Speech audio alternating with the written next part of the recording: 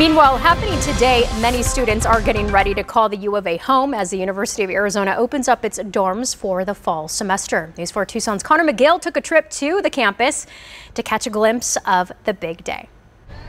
Move-in is well underway here at the University of Arizona. More than 7,000 students will move in over the next 5 days.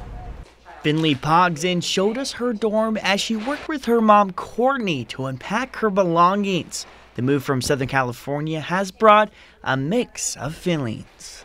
I have two older brothers that I've seen both go to U of A, and so for me it's been like, I've been excited ever since I was like 11 years old to like finally move in, but now that I'm here it's like a sense of my childhood is ending and I'm like becoming an adult.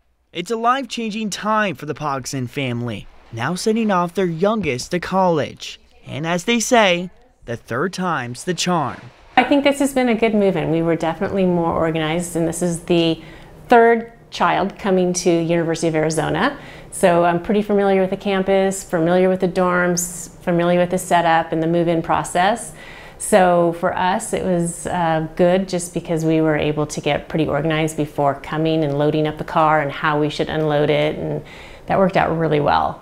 The move-in fun started bright and early at 7 a.m. Many families and students were seen across campus unpacking their vehicles. Despite the heat, there was plenty of smiles to go around.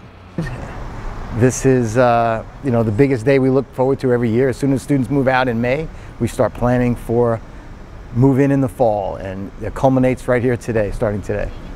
And on Monday, these same students will be moving into the classroom as the very first day of the fall semester begins. A big Wildcat welcome to all those families and students in town. Reporting from the U of A, Connor McGill, News 4 Tucson.